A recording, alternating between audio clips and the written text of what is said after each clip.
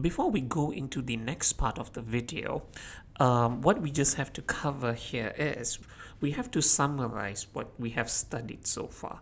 So what we have is the axon. And along the axon, well, you can see the cell surface membrane. And on the cell surface membrane, there were three types of transport proteins. There was the sodium ion potassium ion pump, the voltage gated sodium ion channels, and the voltage gated potassium ion channels. So before the axon is able to send the electrical impulse, it first has to create and maintain a resting membrane potential. This is done using the sodium ion potassium ion pump, which is powered by ATP. When ATP powers the pump, it will actively transport out 3 sodium ions and 2 potassium ions continuously, which makes the voltage outside higher and the voltage inside lower. And it also creates the ionic gradient, where there is a difference in the sodium ion concentration and the potassium ion concentration. I'm just writing it over there. And this will create the resting membrane potential of negative 70 millivolts. Then what happens when the axon is stimulated? The voltage-gated sodium ion channels open and sodium ions will diffuse in through facilitated diffusion, thus making the inside have a higher voltage than the outside, represented with those positive inside, negative outside, and this is called depolarization. But depolarization only happens for a short amount of time, because once it reaches positive 30 millivolts, the sodium ion channel will close and the voltage-gated potassium ion channel opens, and thus potassium ion rushes out, and then it kind of hyperpolarizes where it goes beyond negative 70 millivolts, but after a while it will then return back to normal. The period when it returns back to normal after the hyperpolarization is called the refractory period. We've covered that in the previous video, so that's cool. So as you can see here, I'm just drawing out the axon again, and as you can see, the pink color line is just, I'm just dividing the axon into different parts. I'll explain that later. As you can see here, the axon at the beginning is negative 70 millivolts. When it gets stimulated, only that part of the axon will depolarize first, right? Because only that one becomes positive 30. And then after it depolarizes, it will return back to normal.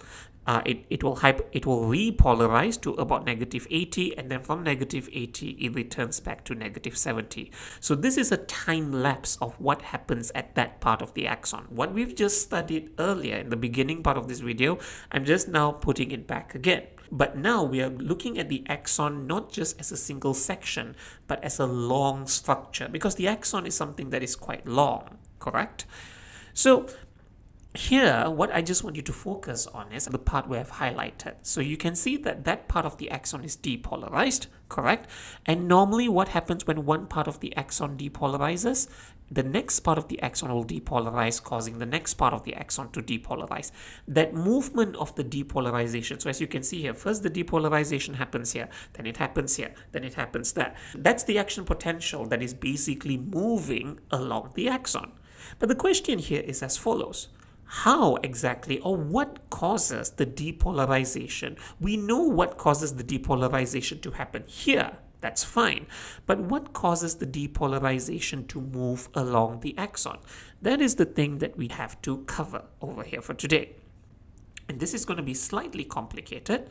So let's, try to uncomplicate it. So to keep it very simple, what I just want you to see here is I'm drawing out a long axon. I say long, but it's not really that long. And I've divided the axon into 3 parts. That pink dotted line does not actually exist, by the way. I just need to remind you of that. It's just the reason why I put those pink dotted lines is to divide the axon into specific sections. But they're just one continuous thing, okay? And those things on the cell surface membrane are represented as the voltage-gated sodium ion channels. We just focus on the sodium ion channels in this case, even though in reality there will be the pump and also the potassium ion channels as well. So remember, when the axon is trying to create the resting membrane potential, it will pump out 3 sodium ions. We talked about this for the I think I've repeated myself like a broken record that even I'm sick and tired of talking about it. But yeah, so I just need to remind you that when it wants to create the resting membrane potential, the sodium ion potassium ion pump will pump up 3 sodium ions, pump in 2 potassium ions. But again, remember, we are just focusing on the sodium ions. So it creates the concentration gradient where the outside has a higher sodium ion concentration and the inside has a lower sodium ion concentration. So as you can see here, all parts of the axon are maintaining a resting membrane potential. So far so good. Now, when the stimulus happens at that part on the left over there, what actually happens first when the stimulus is exerted? It will cause the sodium ion channels to open. Now, notice something very interesting. Not all the sodium ion channels along the axon open simultaneously. That's not how it works. It's only the part which is closest to the stimulus that will open first. So, in that case, when the sodium ion channels open, what happens? Obviously, the sodium ions will diffuse into the axon from a high concentration outside to a low concentration inside, and this causes the membrane to depolarize, or one section of the axon depolarizes. Only that section depolarizes first. I need you to understand that. Did all of the axon depolarize simultaneously? No, only one section depolarizes first. Okay, this is good. So let's zoom in to that part of the axon. Now I just want you to focus on the sodium ion concentration on this part of the axon right now, and also this part of the axon, the two parts where I'm circling. You notice that the part on the left has a higher concentration and the part on the right has a lower concentration. So the sodium ions, just like most things in our universe, they will move from an area of higher concentration to lower concentration. This is a form of diffusion. As some of the sodium ions move into that part of the axon, it causes the next part to receive more ions. That section of the axon starts to become slightly more positive. And when it becomes slightly more positive, what happens? It causes the sodium ion channels there to also open. And when they open, sodium ion from outside starts to rush in, which causes the membrane to depolarize. That's how it happens, okay? And then again, what happens? So the next section basically depolarizes. So you might be thinking, how the hell am I going to mention this in the exam? You might be thinking, how the hell do I explain the sodium ions from one section of the axon moves into the other section of the axon, which causes the voltage-gated sodium ion channels to open? Now, you might be thinking, do I have to explain it like that? No, you don't have to.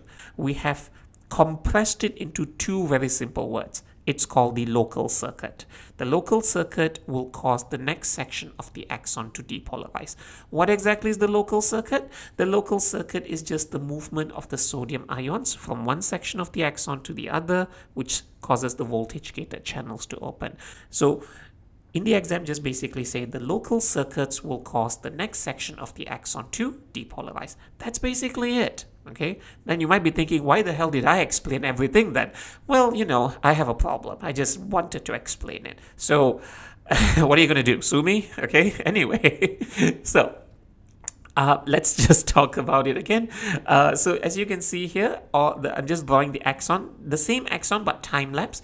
All the parts of the axon are just maintaining a resting membrane potential first, okay? And then due to a stimulus at that part, the membrane of that part of the axon depolarizes because sodium ion rushes in. Good. Okay, now some of the sodium ions will then diffuse into the next part of the axon, but we just have to say the word, the local current is produced, and the local current causes the next section of the axon to depolarize.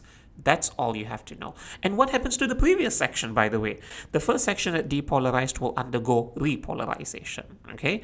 And then what happens next? The third section depolarizes, the second section repolarizes, and the first section returns back to its resting membrane potential. And this process happens all the way. So as you can see here, if I were to just draw this out again in a long section, so all of them are just at resting membrane potential. When one section undergoes The stimulus, it depolarizes, okay, which causes the next section to depolarize due to local currents, and then the previous section repolarizes, okay, and then after that it travels along the axon. Look at the wording, okay, depolarization, dipole, repolarization, repol, and then during repolarization and resting membrane potential, there is a small period of refractory period, by the way. So I am just putting the refractory period over there for you, just as a reminder too. So that's how it works. That's how the action potential moves along the axon. When one section of the axon depolarizes, it produces a local current which causes the next section to depolarize, and therefore the action potential travels along the axon from one end of the axon to the other end of the axon, by the way.